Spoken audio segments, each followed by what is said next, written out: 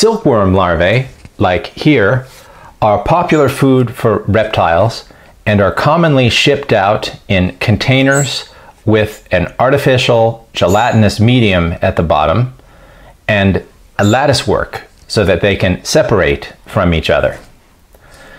These are at an early stage of development.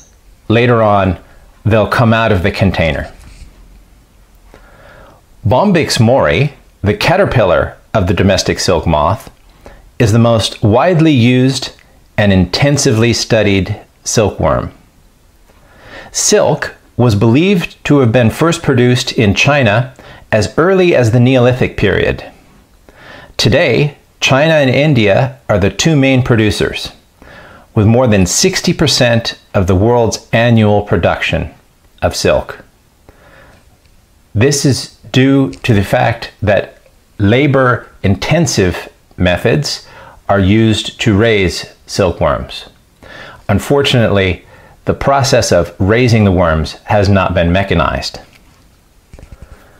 Archaeological evidence points to silk cultivation as early as the Yangshao period. The Yangshao were a Neolithic culture that existed extensively along the Yellow River in China. It is dated from around 5000 to 3000 BC.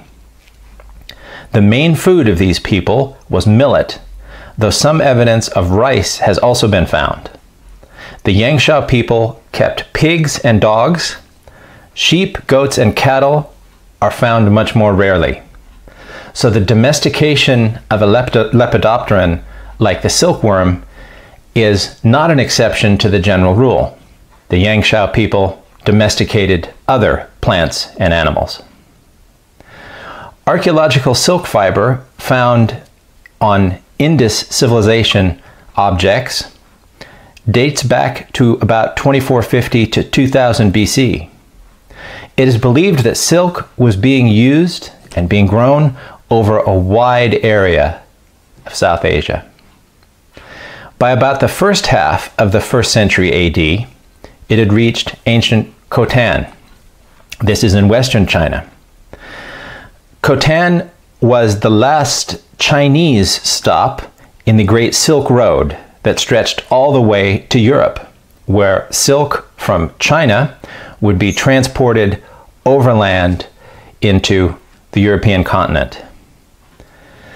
In the 6th century AD, the smuggling of silkworm eggs into the Byzantine Empire, likely by Christian monks, led to its establishment in the Mediterranean, and this remained a monopoly, a very lucrative one, that the Byzantine Empire kept for centuries. They used silk objects for trade and for luxury goods that would win them friends and allies in many places. The monopoly was broken during the Second Crusade.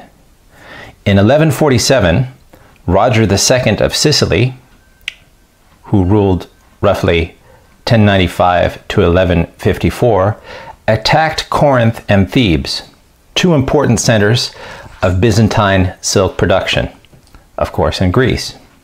He captured the weavers and their equipment and established his own silk works in Palermo and Calabria in Italy. From there, this industry eventually spread into Western Europe. But before we go any further, we should probably go back to China. The discovery of silk, particularly. In China, one legend indicates the discovery of the silkworm silk was by a wife of the Yellow Emperor. According to the story, she was drinking tea under a tree when a silk cocoon fell into her tea. As she picked it out and started to unwrap the silk thread around her finger, she realized that the caterpillar larva was the source of the silk. This is a very interesting story, and of course, no one can be sure it's true, but the basis of it is interesting in that using warm water, a silk cocoon can be unwrapped. The technology is not so difficult. The Chinese guarded their knowledge of silk and how to prepare the thread, and also how to weave fine fabric. But according to one story, a Chinese princess given in marriage to a Khotan prince brought to the oasis the secret of silk manufacture. Again, according to this story, she hid silkworms in her hair as part of her dowry. This was probably in the first half of the 1st century AD. It's notable that eggs are easily transported and that technology for making the thread is not so difficult. These things can be easily replicated in other places, and particularly if the local culture has dealt with other fibers, they can weave silk into fabric. But silk has a very long history in China, and there is more than one mythological account of silk. In Chinese mythology, the goddess of sericulture has been represented with a horse's head. The reasoning this would be so would be very obscure if not for a myth. According to the myth, a girl's father was forced into the army and sent far away. The girl missed her father and promised the family horse that she would marry him if the horse brought her father back home. The horse ran off and returned with the father, who, horrified at the idea of his daughter marrying a horse, killed it. Rather unfair considering what the horse did for the family. But it gets worse. The horse's skin was then hung up in the courtyard to dry for tanning. One day, when the daughter was in the courtyard, the wind blew and the horsehide wrapped around her. They both disappeared. Eventually, her father found out that she had been transformed into a silkworm and she was in a mulberry tree. This was the origin of the horse-headed lady, a goddess and the patroness of sericulture. It also explains why, to some degree, the head of a silkworm resembles the head of a horse, particularly the older stage larvae. Here one is reminded of Just So Stories for Little Children, a collection of origin stories by the British author Rudyard Kipling, first published in 1902. Just So Stories tell how particular animals were modified from their original forms to their current forms by the acts of humans or magical beings. For example, the whale has a tiny throat because he swallowed a mariner, who tied a raft inside to block the whale from swallowing other men. The camel has a hump given to him by a jinn, or a desert spirit, as punishment for the camel's refusing to work. These stories draw upon a deep psychological need for the natural world to reflect a rational order.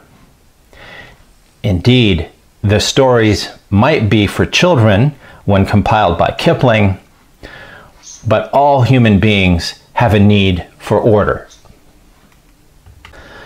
Bombyx mandarina, the wild silk moth, is an insect from the moth family Bombycidae. It is the closest relative of the domestic silk moth, Bombyx mori.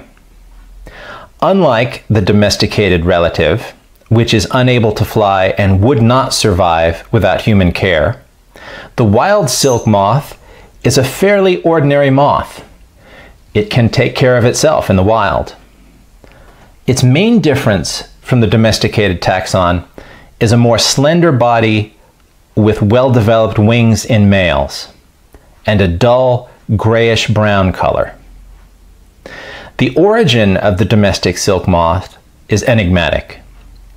It has been suggested that it is the survivor of an extinct species which diverged from the ancestors of Bombyx mandarina millions of years ago. However, this is based on a molecular clock that assumes that wild and domestic silk moths evolved equally fast after their lineages diverged. Instead, it is likely that artificial selection in other words, selection by humans, has accelerated the evolution in the domestic form to a point where it is hard to trace the origin of domestic silk moths. The wild species occurs over a considerable range from inland China to Korea and Japan and shows subtle variation over the range. Genetic evidence suggests the initial domestic stock came from inland China. B. mandarina is able to hybridize with Bombyx mori. Both in the wild and in a domesticated environment, females release pheromones and wait for males to be attracted and fly to them. However, in the domestic moth, B. mori, males cannot fly. Hybridization is possible in both directions in a domesticated environment controlled by humans. Today, it is usually recognized that the domestic silk moth is entirely dependent on human care for its survival and thus has a level of reproductive isolation from its wild relatives. Most people do regard it as a separate species. And in fact, the reason is fairly obvious, as here. The domestic silk moth, the worms being white, practically pop out of a background of their natural food plant, which is green. It's too enticing for a predator. And with humans, they're easily able to see and take care of the worms on their food plant, particularly transferring the worms from leaves when necessary, when the leaf dies, when the leaf dries out. Easy for humans to see and also easy for predators to catch them. They are very dependent on humans. These late-stage silkworm larvae have ceased to feed and are now looking for a place to spin their cocoons. Their bulbous heads do look something like a horse head, particularly when they rear up on their hindquarters. Mythology might not be so fantastic when appreciated in this light.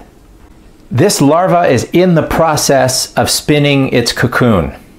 The silk it uses can be described something like hardened silkworm saliva. It comes out of the mouth, not out of the rear end, like in the case of a spider. When the silkworm ate mulberry leaves, these were digested and nutrients were sent into the bloodstream. The silk glands absorb these nutrients. The larva has a small spinneret on its lip through which a single strand of silk emerges.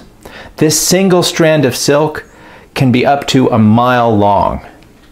The silkworm moves its head in figure 8 patterns as it spins its cocoon. When the cocoon is only partially made, as here, you can see the larva moving around inside of it. Here are 2 silkworm pupae. This one has been cut completely out of the cocoon, and the final shed skin is here. This one is a bigger example. It came from a bigger larva, and the shed skin is here. The cocoon is here.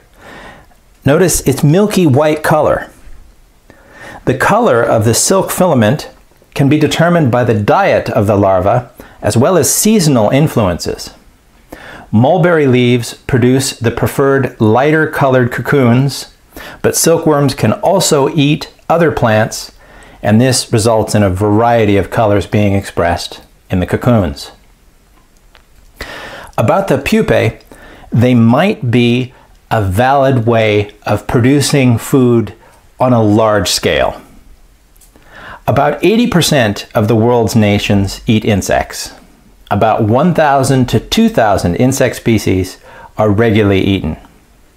In some societies, primarily Western nations, eating insects is uncommon or might even be considered a taboo. However, insects are a potential alternative protein source to conventional livestock, like beef, chicken, or pork. Insects can be raised in large numbers and yield increased food security and might offer environmental and economic sustainability. Insect cultivation is a more efficient method of converting plant material into biomass than rearing traditional livestock. More than 10 times more plant material is needed to produce 1 kilogram of meat than 1 kilogram of insect biomass. Raising silkworms for silk production means that the pupa can be repurposed, since the profit has already been obtained from the silk. The pupa can then be used as a dietary item. And since the silkworm pupa has been boiled, the pupa is already cooked. Bombyx, literally pupa, is a Korean street food made with silkworm pupae. It is usually sold from street vendors. The boiled or steamed snack food is served in paper cups with toothpick skewers. Canned bombyx can also be found in grocery stores and convenience stores throughout East Asia, though of course it goes under local names. There are a variety of different ways to prepare silkworm pupae.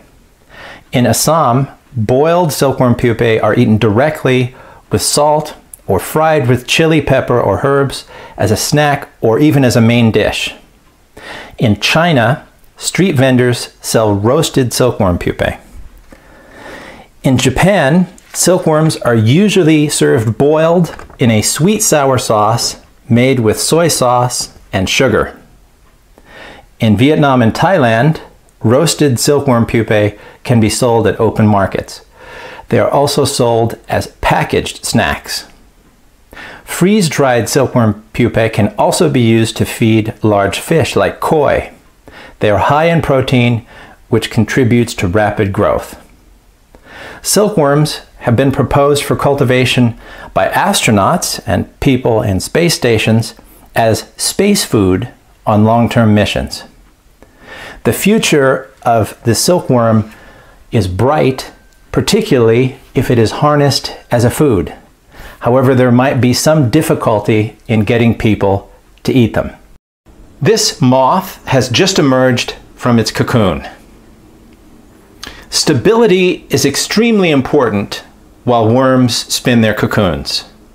If they have started to spin their cocoons, if you make the slightest disturbance, unless the cocoon is almost finished, the silkworm will move and pick a brand new spot.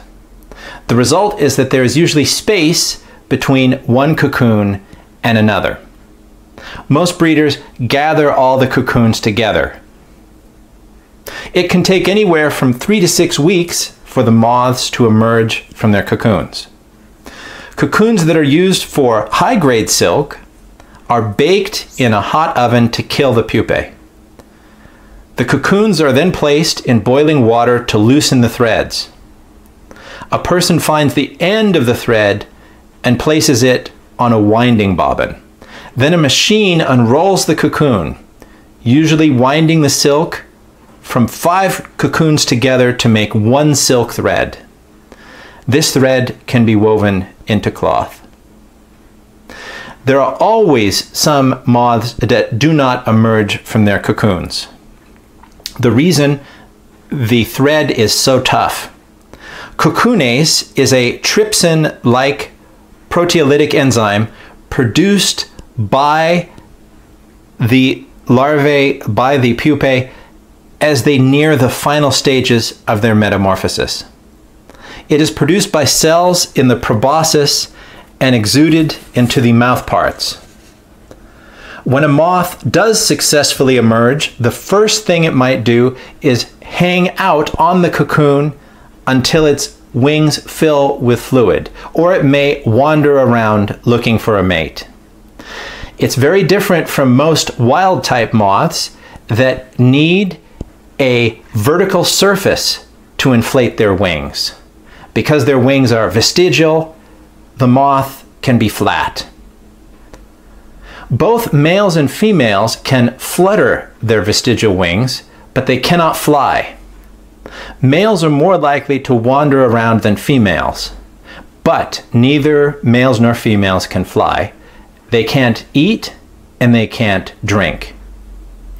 They mate, lay eggs, and die all within about 5 days. Females are significantly larger than the males. Once mated, the females can be placed on a paper on squares where they can lay their eggs. Each female will lay between 200 and 500 eggs. 1 ounce of silkworm eggs contains 40,000 eggs, or about 1,500 eggs per gram. These worms, when developed, will eat 3,500 pounds of mulberry leaves and will spin cocoons that will produce 18 pounds of silk thread. These are 2 male silkworm moths. You can tell that they're male from the brush-like antennae. After so many years of being cultivated, the domesticated Bombyx mori, the moth, as here, the silkworm and the pupa, are larger than its wild cousin, but they're rather feeble in comparison. There's an image here where the moth on the left is the domesticated, paler, larger moth, and the one on the right is the wild type. As can be seen from the image and from the video, the moths have lost their pigments for the domestic silk moths. There's no need for camouflage because they're protected from predators by humans. They're used to being brought food. The caterpillar silkworm does not travel very far, and it might die if it's not regularly brought new leaves. It digests more efficiently and grows more quickly, but the adult moths are very delicate, as here. However, it's hard to get them to react. They're incredibly docile. They're not scared, and they don't have a visible fear response. But before we go further, let's talk a little bit about moths in nature. Next are some clips of tobacco hornworm moths, aptly named hawk moths, just after emergence. As is clear, these hornworm moths require a surface from which they can hang and inflate their wings. They're excellent flyers, but once their wings are ready and they're flying, they require a lot of space to fly. They're not domesticated like the silkworm. Like these 2 males here, they don't require a vertical surface. They don't require inflating their wings. Their wings are rather vestigial, and they're not able to fly. Very different from the hawk moth clips that will follow. This moth has just emerged from the pupal case, and its wings are not yet inflated. The moth is looking for a vertical surface to crawl up. This moth is slowly inflating its wings with hemolymph. The moth is preparing for its first flight by exercising its wings. We just saw very large and vigorous tobacco hornworm moths. Like most other moths, both the tobacco hornworm moth and the silkworm moth are nocturnal. Being active at night means there's less competition for food, and it's less likely that they're detected and eaten by things that feed during the day, like birds. Nocturnal moths evolved long before artificial lights. And some people will say that the invention of the electric light bulb led to the wholesale destruction of moth populations, particularly in urban areas. Humans have had a long relationship with light, and humans have observed how moths go towards a flame. It's been a great mystery. But over time, scientists have learned that moths navigate by using distant celestial objects such as the moon and stars. They navigate by positioning themselves and flying at a fixed angle relative to these celestial light sources. If the position of the moon or stars is not obvious, moths instead can use geomagnetic signals. In other words, they can sense the Earth's magnetic field. It's not yet fully understood why moths appear attracted to bright lights, but there are several hypotheses. It could be that certain lights, like candles or light bulbs, emit specific wavelengths that attract moths. Another possibility is that artificial ultraviolet light associated with a food source, like night-blooming flowers, is replicated in these other sources of light, like a candle flame or an electric light bulb. However, this isn't necessarily how moths seek out these flowers. These flowers also release high levels of carbon dioxide, or CO2, at night. Moths can detect these CO2 emissions and use them to find flowers. The leading idea is that moths use starlight to accurately fly straight over long distances.